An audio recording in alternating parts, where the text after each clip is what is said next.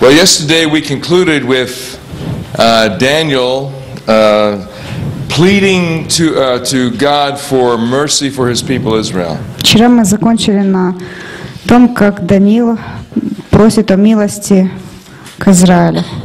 The 70 years had passed. Прошли 70 лет. And now, according to prophecy, it was time for the children of Israel to return. Пришло время израильтянам возвратиться.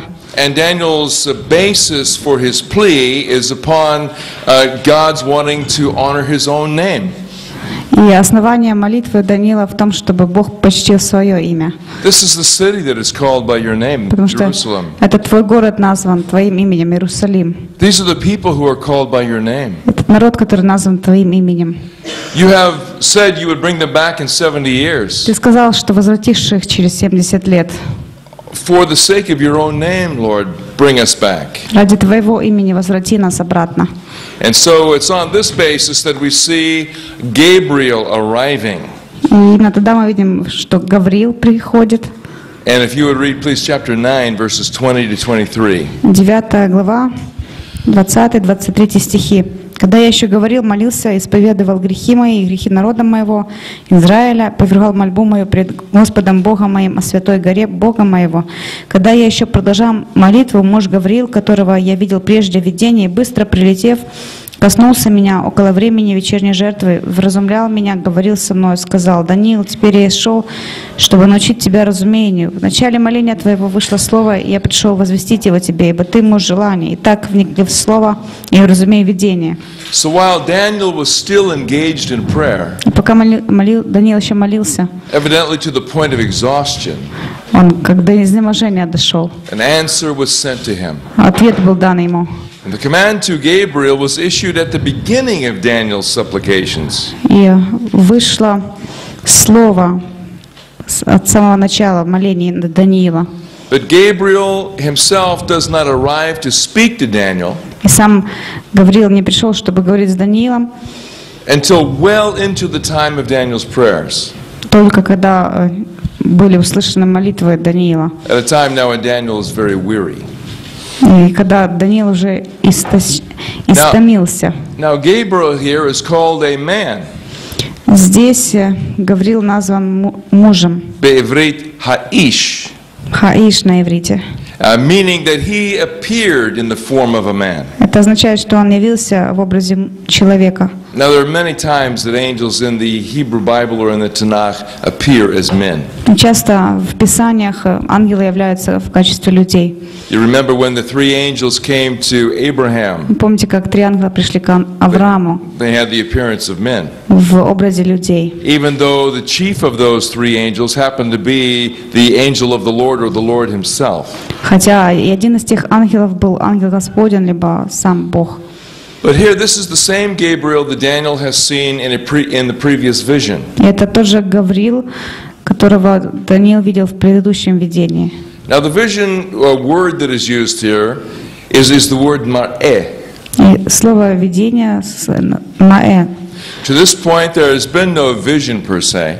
До этого момента не было никакого видения. In this case, mar'eh stands not for revelation, В этом случае маэ это не просто откровение, but is the vision or the appearance of an angel. Это видение, либо образ ангела, явление ангела, By whom the word of God is now communicated to the prophet.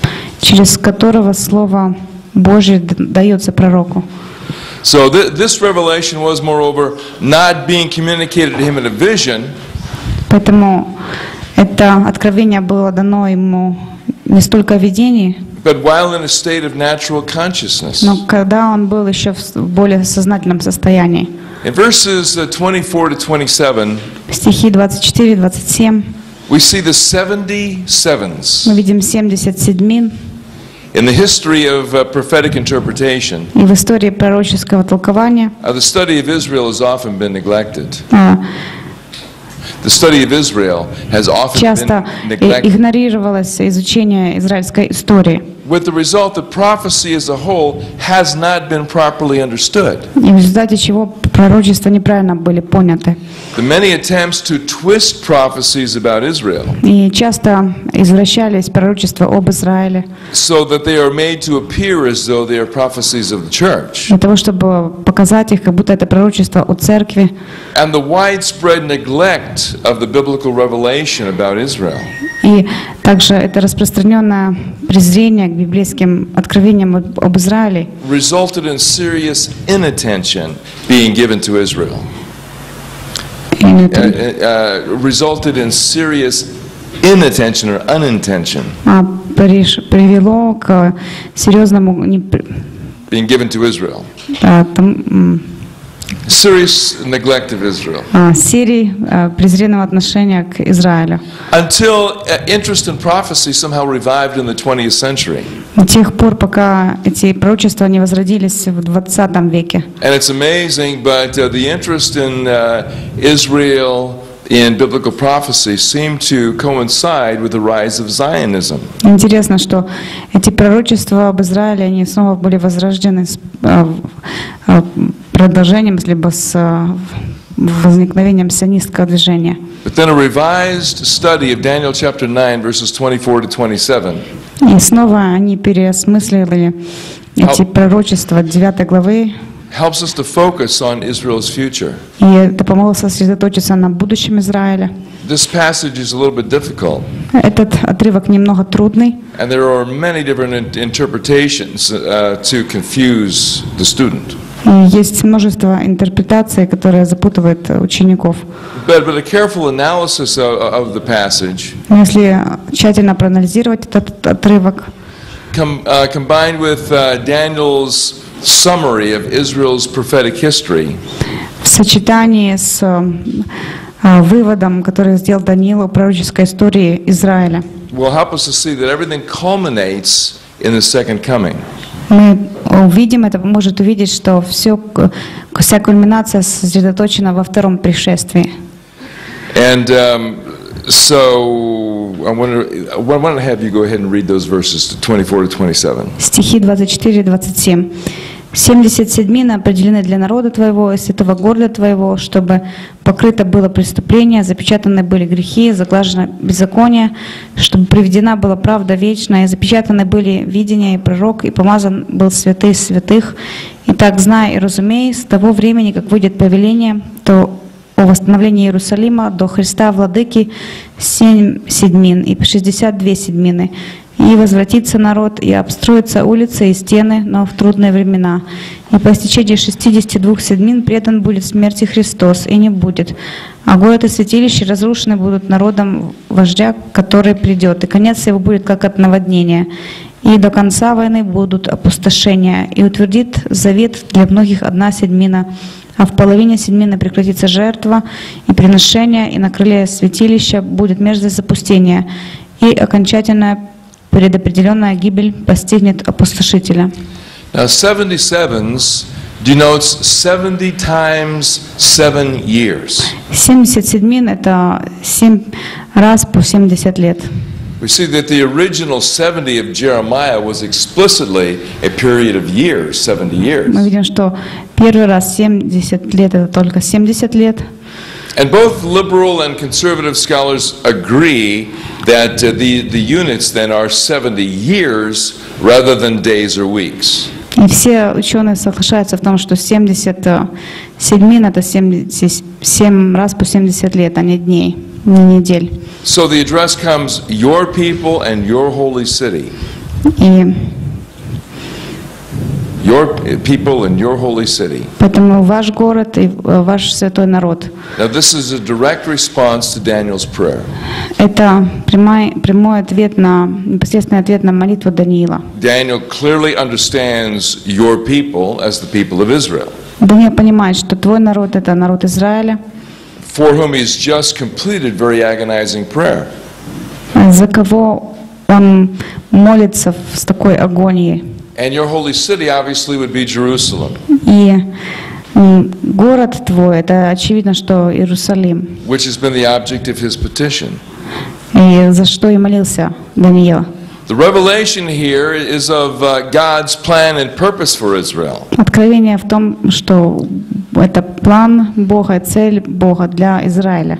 And God's purpose and plan for Israel is obviously in great contrast Цели и планы Бога в большом противопоставлении to what has been revealed to Daniel earlier regarding the four great world empires. противопоставление тому, что было сказано Даниилу о 4 великих империях. So here Daniel is returning to the whole subject of salvation history. Поэтому здесь снова Даниил возвращается к этой теме спасения в истории. As opposed to the secular history that has dominated the earlier chapters. Как противопоставление к мировой истории, что было доминированием в предыдущих главах. Now his moving between these two, from secular to salvation history, если он переходит здесь от мировой истории к истории спасения, reflects that God is really the God or the master of both.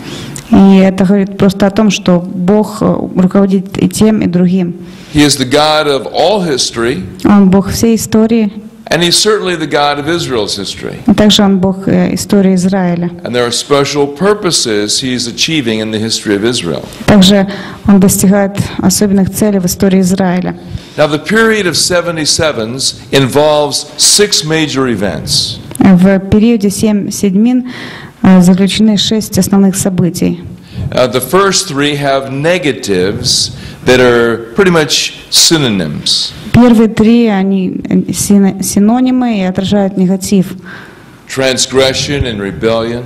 Преступление, бунт. Sin and failure. Грех, беззаконие. Iniquity and waywardness. Беззаконие и преступление. So to finish the transgression, поэтому для того, чтобы завершить преступление, as the period involved in this prophecy apparently brings Israel to the point of her restoration, и этот период в истории Израиля приводит Израиль к восстановлению. The concept of finishing transgression probably is best interpreted. Концепция о том, что преступления покрыты, наверное, лучше это объяснить. As bringing Israel's apostasy to judgment. Когда отступничество Израиля будет судимо. Bringing her apostasy to its conclusion. И когда отступничество завершится. And now to begin her period of spiritual restoration. И что теперь начнется период восстановления Израиля. The expression to make an end to sin. И также выражение, что грех будет запечатан. The concept of ending sin likewise leads to forgiveness and restoration. Концепция запечатания греха тоже ведет к прощению и восстановлению. And the beginning of a new spiritual plateau. И начале нового духовного уровня. The expression to make atonement for iniquity. Также выражение загладить беззаконие. Now, in speaking of the wiping away of waywardness, это означает избавиться от извращенности. in verse 24 we see the word kaper used. Также капер используется слово в 24 стихе. And kaper, you may hear the word kippur. Слышали это слово? Капер, кипур. Yom Kippur, the Day of Atonement. He's talking about here kippur, or making atonement. Капер, кипур, либо он говорит о искуплении. And it presupposes that God is the one who is doing the cleaning. Это предполагает то, что Бог очищает. Because salvation is God's program, not man's program. Потому что спасение это Божья программа, а не человеческая. Now, the promise of atoning for wickedness обетование о том, что беззакония будут искуплены. Undoubtedly refers to the death of Messiah. Это относится к смерти Мессии. Because the death of the Messiah is the basis for God's grace. И смерть Мессии это основание для Божьей благодати. And the application of this time when Yeshua HaMashiach comes again. И что это время, когда Иешуа ха-Машиах придет снова. Now there are 3 positives that correspond with these 3 negatives. И также там есть 3 позитивных момента, соответствующие негативным So моментом. we find the expression to bring in everlasting righteousness. И мы находим фразу, чтобы приведена была правда вечная. Tzedek. Tzedek. Цедек.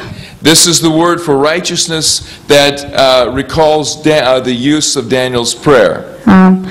Слово праведность, которое соответствует молитве Даниила. Which denotes the idea that the Lord is in the right over against Israel. He is correct. Либо другими словами, Богу принадлежит право руководить Израилем. Бог верен, Бог правдив. People in their naivete, people in their prejudices, Что люди со своими предрассудками, people in their varying degrees of blindness, также различная степень слепоты людей. may want to fault God. Возможно, они захотят это как-то приписать вину Богу. Or suggest that He's done a terrible thing. Или же сказать, что Он сделал что-то ужасное. Listen, God is always right. Знаете, что Бог всегда прав. He's always Он right. всегда прав. And we are wise to always submit to His counsel Поэтому мы всегда зависим от Его совета. and accept His actions И мы принимаем Его действия, and comply with Him. и мы все подчиняем Ему. Any revolt against Him, any rebellion against И в Him бунте против Него. will only come back to hurt us. Это приведет только к тому, что будет вред нам. So we do well to acknowledge that He is altogether righteous Поэтому мы поступаем хорошо, когда признаем, что Он праведен. and always behave submissively towards Him. И всегда, если мы всегда подчиняемся Ему. So everlasting righteousness is accomplished by the grace of God. Поэтому правда вечная, праведность вечная совмещается с благодатью Божьей Through the death of Messiah. через смерть Мессии. And this is embodied in the prophecy of Jeremiah chapter 23, Также это verses находится 5 and в 6. пророчестве Иеремия 23, 5, 6. And I'll let you look up the passage later. Вы позже посмотрите этот отрывок. Now, secondly, he says to seal up the vision and prophecy. Во-вторых, он говорит, чтобы запечатаны были видения и пророк. Now, sealing up the vision and the prophecy no doubt relates to the second coming of Messiah. Запечатать видения и пророчество, это относится ко второму пришествию Мессии. When Messiah, Yeshua himself, returns in his visible presence upon the earth. Когда Мессия Иешуа возвратится сам и будет, видимо, присутствовать на земле. Now, since sealing elsewhere suggests authenticating or validating, Поскольку запечатание означает то, что это истина, это подлинно, this fits the present context. и это очень хорошо соответствует этому контексту. The promises that Jeremiah's prophecy will be fulfilled and thus confirmed. Обетования пророчества Иеремии исполнятся и подтвердятся. The third, a positive expression, Третье позитивное утверждение. is to anoint the most holy place. Помазать самое святое место, святое из святых. They are now anointed to reconsecrate them after the previous defiling. Помазано святое место после предыдущего осквернения. So in verse 25 we see the start of the 77s. И в 25 стихе начинается седьмины. The 77s will begin with the issuing of a decree to restore and rebuild Jerusalem. 70 седьмин начнутся с указа о восстановлении Иерусалима. If the decree refers to the decree of a human ruler instead of a decree of God, Если это указ человеческого правителя, а не Бога, at least 4 different decrees are mentioned in Scripture. в Писании упомянуто, по крайней мере, 4 указа. There was the decree of Cyrus relative to the rebuilding of the temple in 538. В 538 году был указ царя Кира в отношении восстановления храма. There was Darius's decree confirming the decree of Cyrus in 521. В 521 году был указ Дария, подтверждающий указ Кира. Artaxerxes gave Ezra authority to build a temple. Артаксеркс дал власть Ездре отстроить храм. To build the temple to God in Jerusalem in 458. В 458 году отстроить в Иерусалиме храм. And a final decree was given by Artaxerxes to Nehemiah. И последний указ был дан Артаксерксом Неемии. To build the city and the walls in keeping with Nehemiah's request. Восстановить город и стены в соответствии с просьбой Неемии. In 445. В 445 году до нашей эры. Only the final decree of Nehemiah actually fits the detail of the prophecy that predicted the rebuilding of the city. Again. Only the final decree of Nehemiah И только последний декрет, указ Неемии, actually fits the detail of the prophecy подходит под описание пророчества, that predicted the rebuilding of the city. который предсказывал восстановление города. See, there was no actual rebuilding of the city Как вы знаете, не было никакого восстановления города until the time of Nehemiah. до времен Неемии. With the decree being issued И когда был издан этот указ, in probably the last month of 445. наверное, последний месяц 445 года.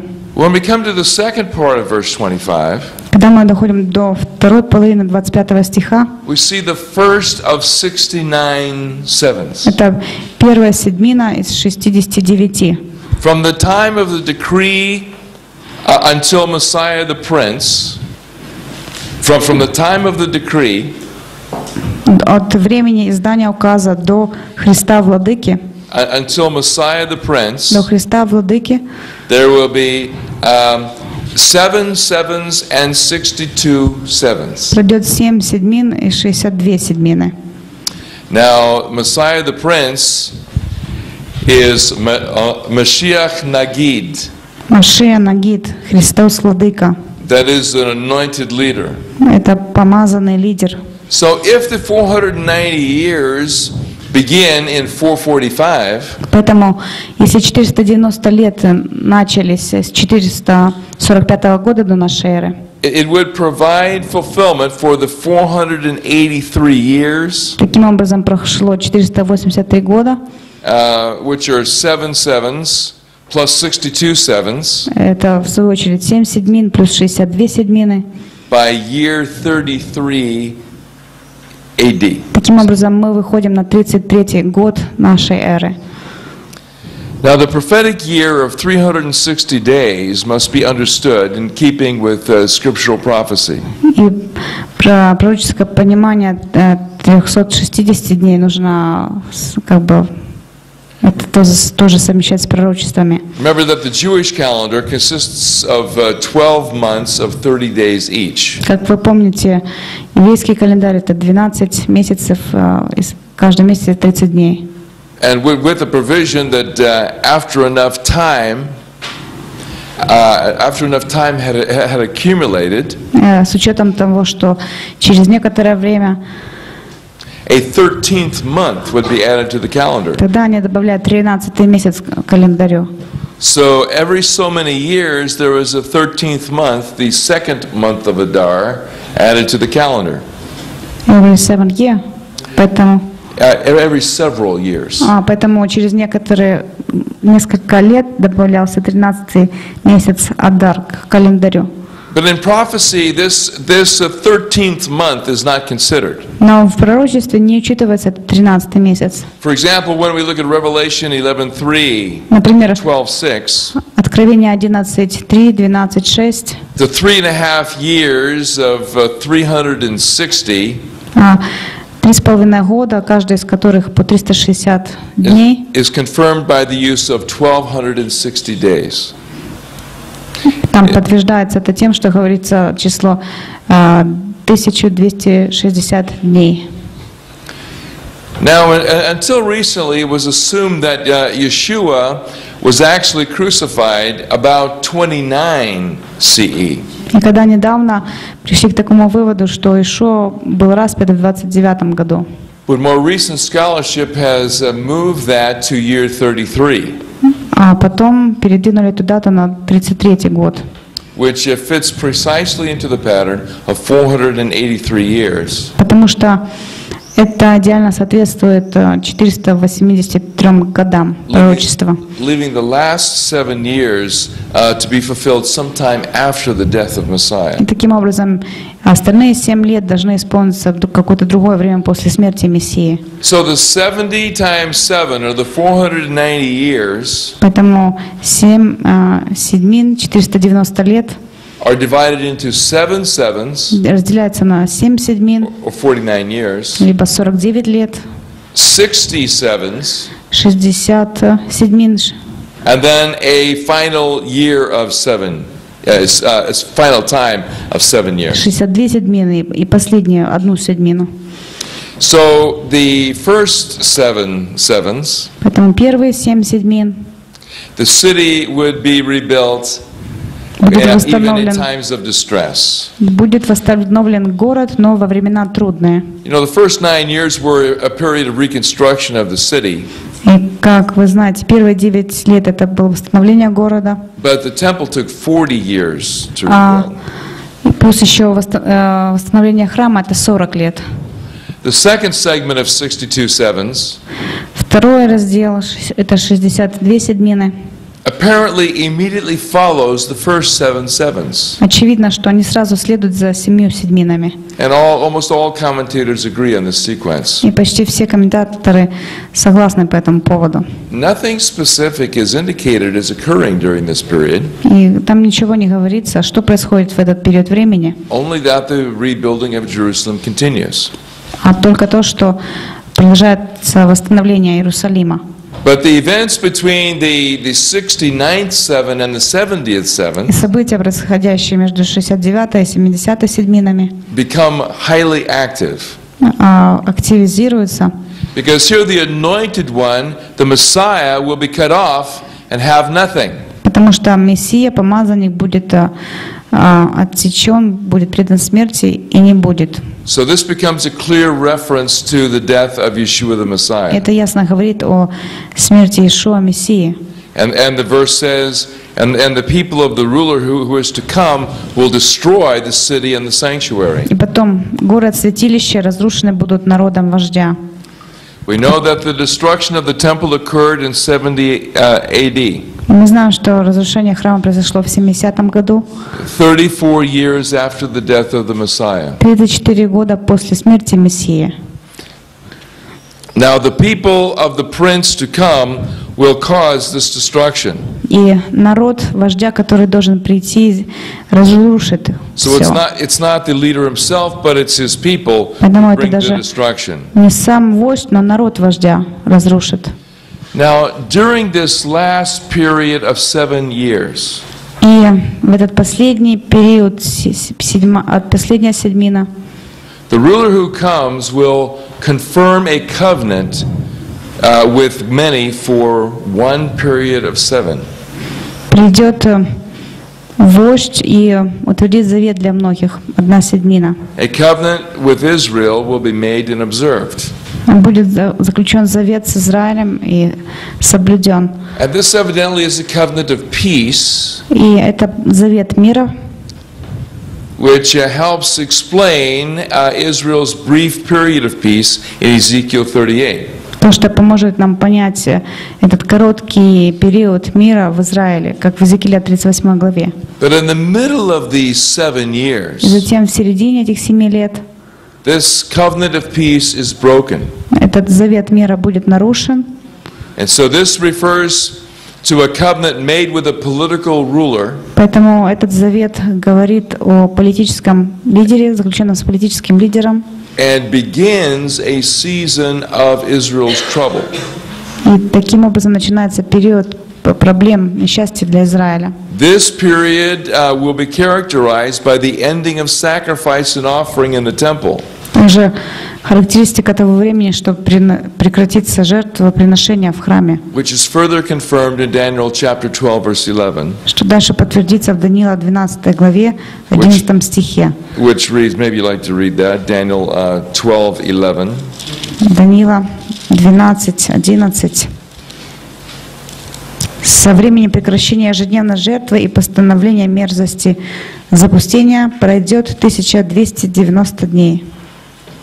Now, this coincides then with the prophecy of Yeshua Это также соответствует пророчеству Иешуа, that the desecration of the temple would take place at the beginning of the Great Tribulation. то, что осквернение храма произойдет в начале Великой Скорби. And this is found for us in Matthew chapter 24, Это Матфея 24 глава, verses 15 стихи 15 through 22. по 22. Now, it's at this time И в это время that the abomination of desolation takes place. также происходит мерзость запустения. This is the abomination that causes desolation.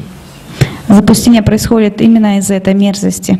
Because now the temple is completely desecrated. Потому что храм теперь абсолютно осквернен. But this evidently is at a future time Но также это, очевидно, относится к будущему времени. when this one who is the Antichrist, Когда этот один, кто есть Антихрист, who makes covenant with Israel, который заключит завет с Израилем, sets up a statue of himself in the temple поставит идол самому себе в храме. in much the same way that Nebuchadnezzar and Belshazzar had done, Так же само, как и поступали Навуходоносор и Валтасар. and places it in the temple of Jerusalem И поместит это в храме в Иерусалиме, to make his statue an object of worship. для того, чтобы этот истукан был предметом поклонения ему. All right, let's come to chapter 10. 10 глава. Даниил, 10 глава. Now here we have in chapter 10 the vision of the man. Это видение мужа. We can regard the last three chapters as one unit, И хотя мы можем 3 последние главы объединить в один раздел, of which the first describes a vision experienced by Daniel at the river Tigris, и первое, что это переживание от Даниила у реки Тигр, and the succeeding two, the revelations communicated to him respecting the future. и затем откровения, данные Даниилу относительно будущего. And so let's read the first 3 verses here as background. Давайте прочтем первые 3 стиха, поймем, что же здесь за предыстория. В 3-й год Кира, царя Персидского, было откровение Даниилу, который назывался именем Валтасара. Истинно было это откровение и великой силой. Он понял это откровение и уразумел это видение.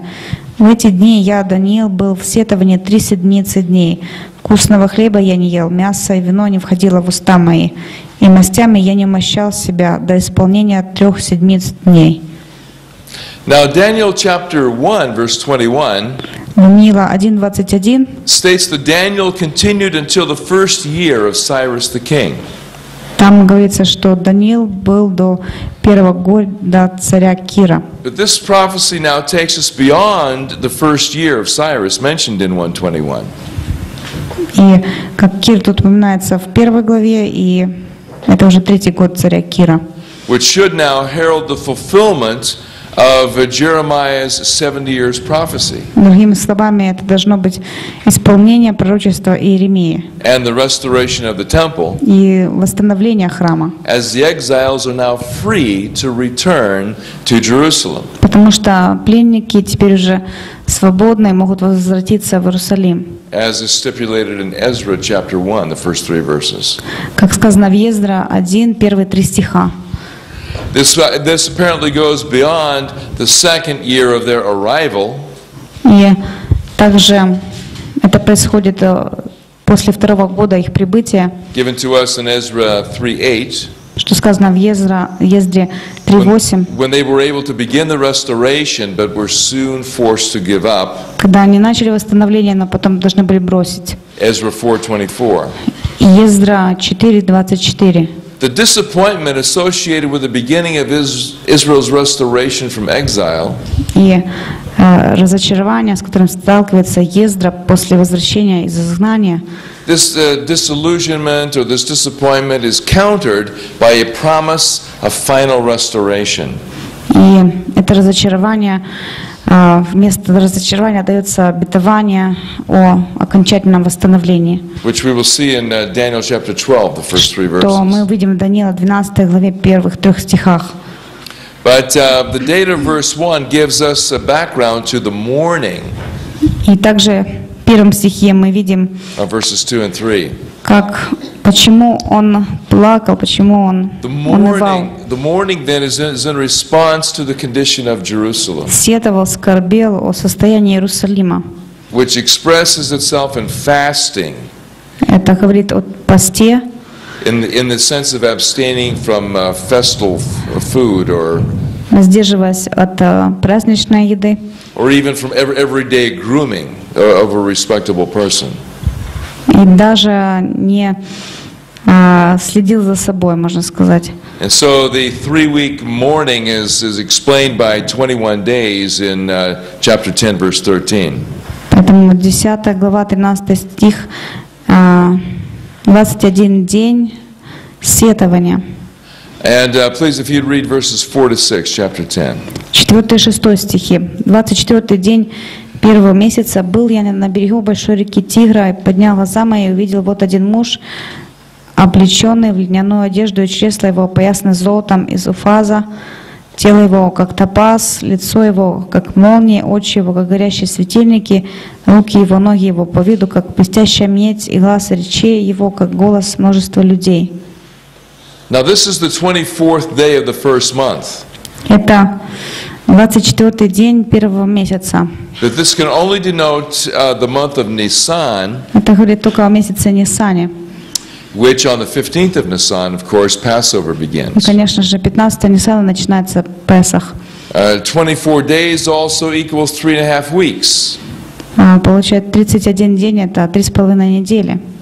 And so one scholar suggests that this indicates that the vision comes halfway through a week of years. Это также говорит о том, что это видение доходит до середины 3,5 недель. So now there is a theophany by the Tigris River. A theophany is a manifestation of God. Поэтому у реки Тигра это проявление Бога. The man in linen is not described as a holy one. Человек, либо муж в льняной одежде, о нем не сказано, что он святой. But the verses illustrate the idea of the holy, Но в стихах видно то, что он свят. as suggesting a splendor that requires or inspires awe, И великолепие его мы просто можем удивиться. as opposed to a purity that evokes awareness of sin. Это как описание чистоты и осознание своего греха. So he's wearing linen, pure priestly garments. Он одет в льняную одежду священников. And he's wearing a belt of pure gold of Uphaz. Также его пояс из золота. Uphaz was a region known for its gold. Из Уфаза, где было много золота, либо он известен был этим. His body is like beryl. Beryl is a form of chrysolite. Тело его как топаз, другое название топаза берил, хризолитный камень. It's known as topaz in the New Covenant. В Новом Завете называют топаз. And this is берил в английской Библии. really some kind of a flashing stone. Этот камень переливается, So сверкает. his face is like lightning. Поэтому лицо его подобно молнии, His eyes are like torches. очи его как горящие His светильники, arms and his feet are like polished bronze. руки, ноги его как блестящая медь, And he has a voice like the sound of a tumult. глаз речей как голос множества людей. And this heavenly being then has shining white linen that is common to the angel. И также у этого существа небесного одежда из сверкающей But all the other features that are сверкающая described here, льняная одежда. И остальные его признаки, качества. point to a glorious appearance of the Lord Himself. Указывает на славное явление самого Господа. And so many scholars agree that this is the glorified Son of Man. Поэтому многие соглашаются с тем, что это прославленный Сын Человеческий. The one seen by Daniel coming on the clouds of heaven. И того, который видел Даниил, грядущего на облаках небесных. A vision of the God-man. Видение Бога-человека. Moves us to Daniel's reaction in verses 7 to 10. Дальше мы переходим к реакции Даниила в 7-8 стихах. Now this theophany was visible to Daniel alone. И это явление Бога видел только Даниил.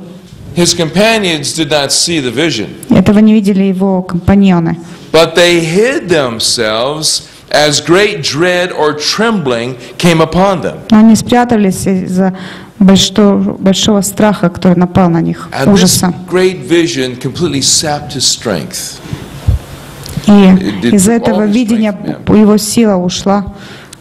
And the sound of his words, like the voice of a multitude, И также голос его, как голос множества людей, left Daniel flat on his face and knocked out, unconscious. Даниил упал на лицо и потерял сознание. But a hand touched him, Но рука прикоснулась к нему, awakening Daniel, пробудила его, but still leaving him deeply affected by the glory of the vision. но все равно он еще был сильно поражен славой He was видения. still trembling on his hands and knees. Он все еще трясся на своих ногах, He стоя. was unable to stand upright. И он не мог стоять прямо. And so what is the message? Поэтому в чем же послание? So read please verses 11 and 12. Стихи 11-12. «И сказал он мне: Даниил, муж желания, вникли в слова, которые скажу тебе, и стань прямо на ноги твои, ибо к тебе я послан ныне». Когда он сказал мне эти слова, я встал с трепетом. Но он сказал мне: не бойся, Даниил, с первого дня, как ты расположил сердце твое, чтобы достигнуть разумения, смирить себя пред Богом твоим, слова твои услышаны, и я пришел по словам твоим. So upon receiving instructions to stand upright, Он получает указание встать прямо. Daniel was able to raise himself up, Даниил смог встать, but he was still trembling and quaking. но он все еще трясся. When Daniel receives the answer to his prayer from Gabriel, И когда Даниил слышит ответ на молитву свою от Гавриила, Daniel is referred to as one who is highly esteemed or greatly beloved. Даниил назван мужем желаний. Это высоко почтен, почитаемый и глубоко любимый. This heavenly one has come into Daniel's presence И этот небесный приходит в присутствие Даниила. has come in response to Daniel's prayers, Также пришел в отклик на молитву Даниила. because Daniel had set his heart upon understanding what God had shown him. Потому что Даниил решил понять и разуметь, что Бог показал ему. Daniel had maintained a heart of humility, И Даниил свое сердце соблюл в смирении. and Daniel offered the words of his prayers to God. И также Даниил молился Богу. Without a doubt, Daniel prayed for the accomplishment of the salvation that was promised to his people. И без сомнения Даниил молился о спасении, которое было обещано его народу. And for the removal of all hindrances that stood in the way of that accomplishment. И также, чтобы были удалены все препятствия, которые были на этом пути. The hearing of his prayer may be regarded as containing in it not merely the fact that God directed an angel to convey to him disclosures regarding the future fortunes of his people. That's way too long. Is that? Let me back up. Okay. The hearing of his prayer may be regarded, therefore, Поэтому ответ на его молитву, то, что его молитва была услышана, as containing in it not merely the fact that God directed an angel факт не только тот, что Бог послал своего ангела, to convey to him disclosures regarding the future fortunes of his people, для того, чтобы открыть ему будущее народа. but it also at the same time as implying that on the side of God, Но также это намек, что со стороны Бога steps were taken for the removal of these hindrances. Бог предпринял шаги, чтобы избавиться от этих препятствий. God was active. Amen. God was active. Бог действовал. Verses 13 and 14. Стихи 13-14. Но князь царства персидского стоял против меня 21 день, и вот Михаил, один из первых князей, пришел помочь мне, и я остался там при царях персидских. А теперь я пришел возвестить тебе, что будет с народом твоим в последние времена, так как видение относится к отдаленным дням. Now, the Tanakh assumes that the results of battles on earth reflect the involvement of heaven. И в Танахе такой вывод делается, что битвы, которые происходят на земле, это результат битв, которые происходят на небе. There's mention here of the prince of the kingdom of Persia. И здесь упоминается князь царства персидского. And this seems to be the guardian spirit or the protecting genius of the Persian kingdom. Это дух, который охраняет царя.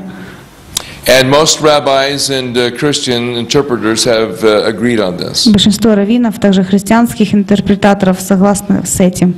Well, one Jewish scholar, Slotky, Слотки, это один еврейский теолог, said that there's a guardian angel which each nation believed itself to have. и он говорит, что это ангел-хранитель, который есть у каждого народа. For 21 days, Daniel has been praying for his distressed countrymen in Israel. И в течение 21 дня Даниил молился и сетовал о своих соотечественниках, Who are engaged in this strenuous task of pioneering, who are engaged in this strenuous task of pioneering. Он взял на себя эту задачу, со стрессом задача, стрессовая ситуация, пионерство. And who had been thwarted by the scheming of their foes. They had been prevented from succeeding by the scheming of their enemies. Были составлены планы врага для того, чтобы препятствовать им. And for 3 weeks it seemed as though his prayers had gone no higher than the ceiling. И в течение трех недель казалось, что молитвы его не достигают выше, чем небо. So in this war against the hostile spirit of the kingdom of Persia, поэтому это война против враждебного князя царства персидского. the archangel Michael came to the help of the angel of the Lord. Архангел Михаил пришел на помощь ангелу Господня. Now, Михаил means who is like God. означает, кто подобен Богу. And we learn from verse 21 why the archangel Michael and no other angel И мы понимаем, почему именно архангел Михаил, а не кто-то другой, came to the help of him who was clothed with linen. пришел на помощь тому, кто был облечен в льняную одежду. It was because Michael was the prince of Israel. Это потому что Михаил — это князь Израиля. Now, chief princes are the group of archangels in celestial hierarchy. И эти архангелы, главные архангелы в небесной иерархии, Who are superior to the angels они находятся выше на ступени над ангелами, and enjoy closer proximity to the divine throne. и они могут ближе подходить к трону Бога. And so he had been left to contend with the kings of Persia. Поэтому он был оставлен, он был послан для того, чтобы сражаться, бороться с князем персидским. And indeed wins. He gains superiority over the kings of Persia. И он побеждает над этим царем. So the kings of Persia then are subdued by the spirit that proceeds from God. Поэтому царь персидский был покорен ангелом, который был послан от Бога, Which advances the welfare of Israel. потому что он содействует благосостоянию Израиля. And so with this joyful message, the angel now comes to Daniel. Поэтому с этим радостным посланием ангел приходит к Даниилу. to open up to him what will happen, what will befall his people in the latter days. Это чтобы объяснить ему, что последует, что будет с его людьми, его народом в последние дни. And we will come back to Daniel's reaction. Мы возвратимся к реакции Даниила. Ахаре хавсака. After break. После перерыва.